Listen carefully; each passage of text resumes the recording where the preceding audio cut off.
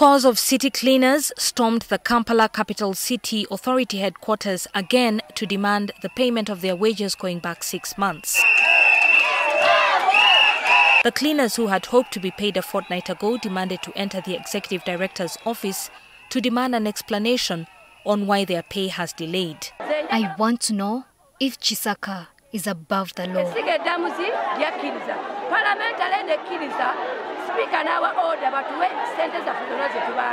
The police surrounded the City Hall in a bid to prevent the invasion.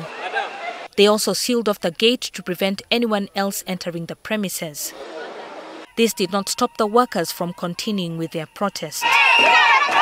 According to the cleaners, they had not been paid their arrears even after the Speaker of Parliament, Anita Among, intervened. The Speaker ordered that we get paid all our money, but they only paid us for the month of November.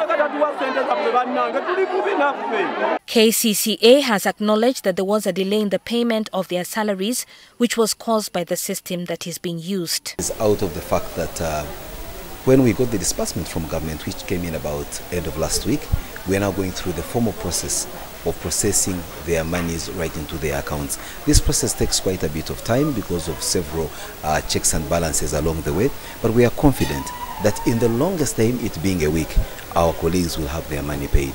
We sincerely apologize for the delay that we have occasioned in their payment, but it is certainly not a deliberate move on our side.